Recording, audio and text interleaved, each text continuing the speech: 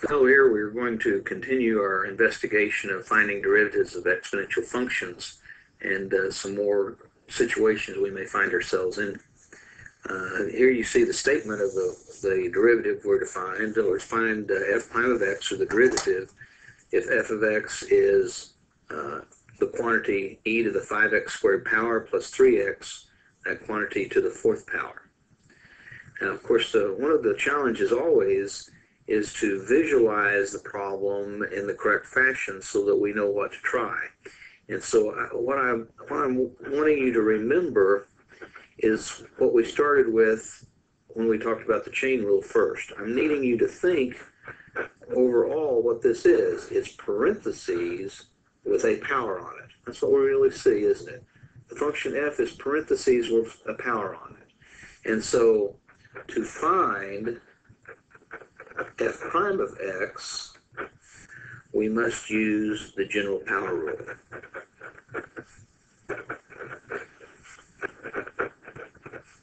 So, we have to be careful of concentrating on the inside before we see the big picture. And like I said, the big picture is parentheses with a power on it. So that reeks of this idea, the general power rule. So that's the way we'll begin it. Now remember, the way the general power rule works is that if we have something in parentheses with a power on it, we bring the power down in front of the parentheses. We reduce the power that's on the parentheses by 1, so that'd be a power of 3, and then the chain rule part tells us that we have to multiply that with the derivative of what's in the parentheses. So in this case, we have to find the derivative of 5x squared, e to the power 5x squared plus a 3x. So that's the next part of our problem. So as we work through this, let's see what we have. We'll rewrite the 4 in the parentheses with the power 3 on it. Now, in this derivative, we actually have a sum of terms. And so we have to take the derivative of the first term, that's the e to a power. And so we have to remember, how do we take the derivative of e to a power?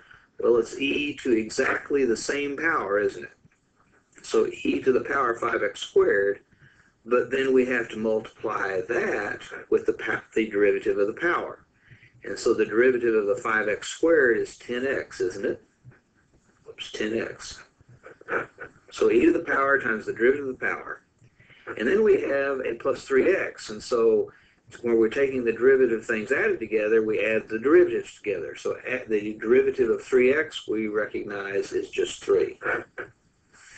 So now what I'm going to do is inside those brackets, I'm going to clean up a bit.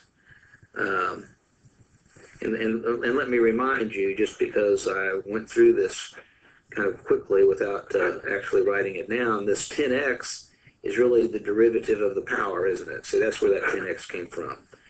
Okay, so let's just remember that. I didn't write it all out. Okay. Now, inside those brackets, we can rewrite it a little bit. So let's rewrite the 4 in the parentheses with the power 3. Okay. Now, I'm going to simplify, and I'm not going to have the brackets inside. So I'm just going to convert all the big brackets outside to parentheses. And that 10x factor, I'm just going to write in front of the e. So it's 10x times e to the power 5x squared, and then the plus 3 is also in those parentheses. And so there's really nothing else for us to do. We've found all the derivatives, and this is our final answer. Okay, on the next page, we'll continue with our investigation of derivatives of exponential functions. Let's do that now. Okay, here we see the problem that we're given y is equal to 4x cubed times e to the negative x, and we're to find the derivative of y with respect to x, derivative of y with respect to x. Now, here again, it's a matter of being able to recognize our situation. And of course we have e to a power here, but we have the extra stuff 4x cubed that's multiplying it. So we have to train ourselves to begin thinking in terms of what are all these old things we already know. And what I'm wanting you to realize is that 4x cubed is really a function, u, and that e to the negative x we could think of as a function v. And so we really have y as a product of functions. So let's remember that the product rule is what we're going to have to worry about before we start taking derivatives. That's what we really are concerned with in this case. And the product rule says that if we have a function that is composed of a product of two other functions, then the way we find the derivative of that is that we take the first function and multiply with the derivative of the second, and then we add to that the second function multiplied with the derivative of the first. So that's the product rule, and that's what we're going to have to use here before we get started. So, as we get started. So the derivative of y with respect to x in this specific case is the first function, and the first function is 4x cubed, times the derivative of the second function, and the second function is e to the negative x power. Okay? And then it's plus the second function, which is e to the negative x power, times the derivative of the first function, and the first function is 4x cubed. So as we go through our steps here, let's see what we've got. In the first term, we have this 4x cubed. When we go to find the derivative of e to a power, remember it's e to the power, and then it's times the derivative of the power. The power, of course, is negative x. And then over here to the right, we have the e to the negative x, and we can easily calculate the derivative of 4x cubed. We know that that's 12x squared. Now, it seems like we can do a little bit of cleanup here and do a little more calculation. We have the 4x cubed, and we have e to the negative x, and the derivative of negative x is just negative 1. And then over here on the right, we'll rearrange it and write it as 12x squared times e to the negative x. Now, again, we can do the multiplication at negative 1. We can actually multiply with a 4, can't we? So we could write this as negative 4x cubed e to the negative x plus 12x squared e to the negative x. And quite frankly, there's nothing wrong with that answer. We really have done the work. But once in a while we notice, and once in a while the book will ask us, or the homework will ask us to write our answer differently, that we'll see the answer and wonder why they wrote it that way. Well, we'll notice here that there are actually some common factors. You notice that 4 will go into 4 and to 12, and you see we have an x cubed and an x squared, so x squared is a common factor, and we see that e to the negative x appears in both. So we could actually factor out a 4x squared and an e to the negative x. See, we could actually, we could do this. We could write this as, let's see, 4x squared e to the negative x, because we have each of those factors. And let's see, in the parentheses, we'd have to have an x, we'd have to have a negative x, wouldn't we? Because we got to get a 4, we got to get a negative 4, and x squared times x is going to get us the x cubed, but we have everything else. And then for the other side of that negative x, we need a 4 times a 3 to get the 12, and we already have the x squared and e to the negative x. So that's one way we could write it. Now, we might have noticed, see, we might have noticed here, a lot of times when we start with a negative, we actually factor out a negative amount. Whoops. So we might have factored, instead of a 4x squared, maybe a negative 4x squared e to the negative x. And in that case, we'd have a negative 4 times, we just need an x in this case, don't we? We just need an x in that position because we already have the negative factored out. But of course, we would need a negative here because negative 4 times a negative 3 is how we get the positive 12. So that's an alternative way to factor it. That's an alternative way to write it. And then, actually, let me point one other thing out here. a lot of times when we see something like negative x plus 3, a lot of times we'll see it written a little differently so that we don't have to start that with a negative. See, we might write, instead of negative x plus 3, we might write that as 3 minus x. So we really have several ways that the answer can be left. Which is best? I don't know that anybody knows which is best. It's really what someone is asking you for. Probably I would see one of these two most likely. That's probably what we would normally see, one of the two that I've got boxed. Okay, let's do one more problem before we stop this part, and we'll do that on the next page. On this problem, you see that we're out to find the equation of a tangent line. Determine the equation of the tangent line to the graph of y equal e to the 2x plus 1, the quantity to the third power, at the value x equals 0. Now, I hope this is beginning to be somewhat routine. What changes is the type of function that we're dealing with. But remember, we are going to normally use this point-slope form, and that's what it's called. This is the way we actually come up with the equation of any line, called the point-slope form, and it's because it requires a point and a slope for us to input for the equation. And so, yes, we need a point, and it's labeled x sub 1, y sub 1 in this point-slope form. So it's a point on the line. We're finding the on the line in general, and specifically this time it's a tangent line. Okay, and then of course the other part that we need is the slope of the tangent line, and we recognize, I'm just making a note that this is the slope of the tangent line, and we recognize the way we find the slope of a particular tangent line is we find the derivative and then we evaluate it at the x value in question. Now, let's get back to this this point because that's probably one of the first things we need to consider. And you know, we've had this discussion before. I'm not claiming that this is the graph that we're talking about, but we're certainly talking about a graph, and we're talking about something that's crossing the x-axis. That's x is equal to 0, and so we're wanting to know a tangent line here. And the issue again is that point of tangency is shared by the line in the graph, and so we can use the equation of the graph to find out what the point is. That's the point, pun not intended. So we really know that our point has an x value, okay? Our point has an x value of 0. And so our x sub 1 is 0, if you will.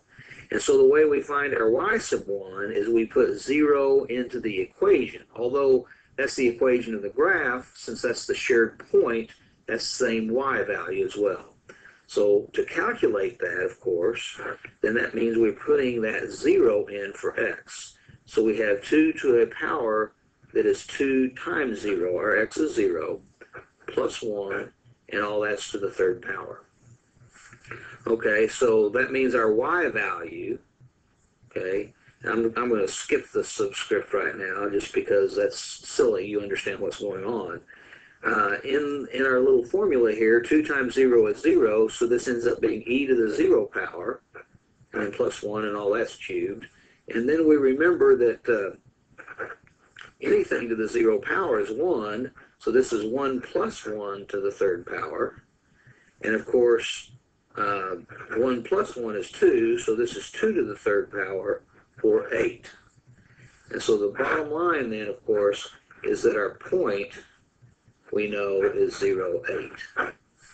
That's fairly straightforward. The issue generally is, the calculus part, is that we've got to find the slope. And so that makes us a little bit more time, but that's what we're after now, the slope of the tangent line.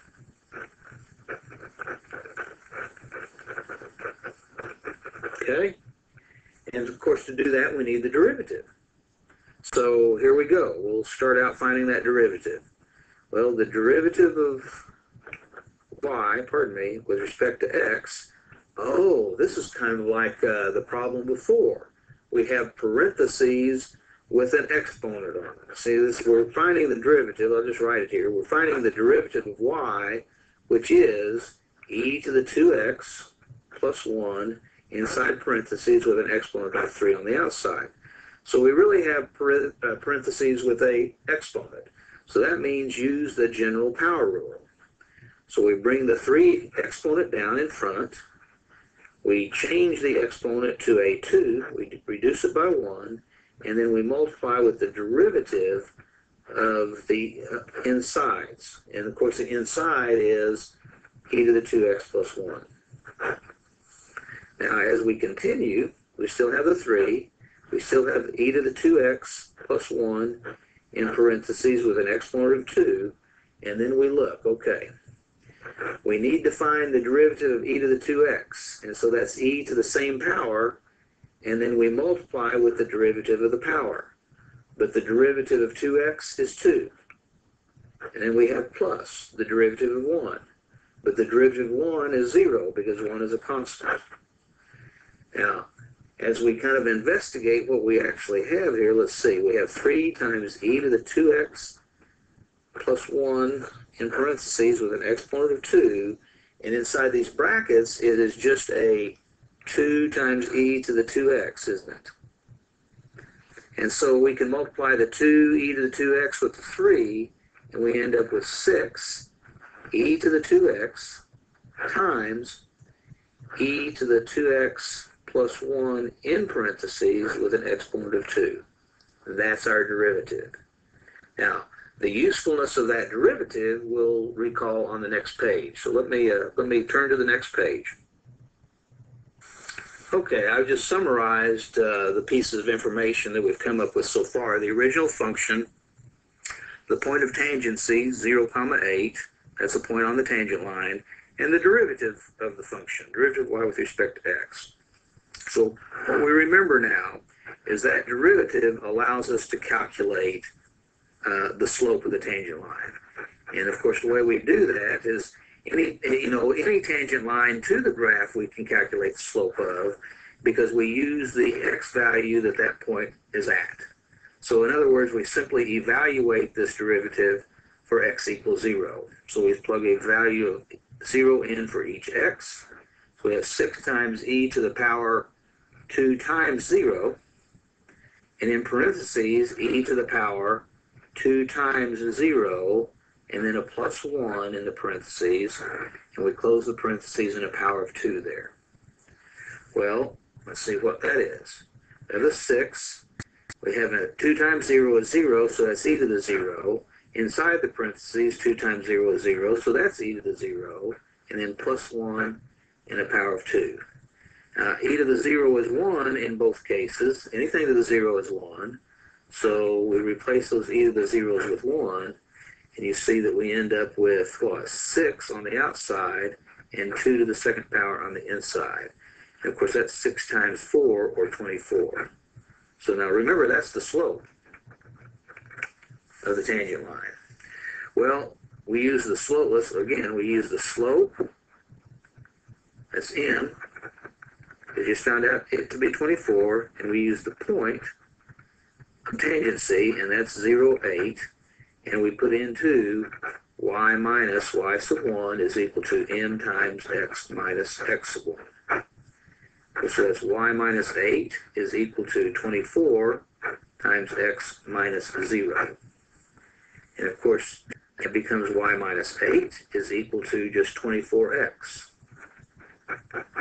And so we add 8 to both sides, and we end up with y is equal to 24x plus 8. There is the equation of the tangent line to that curve when x is 0.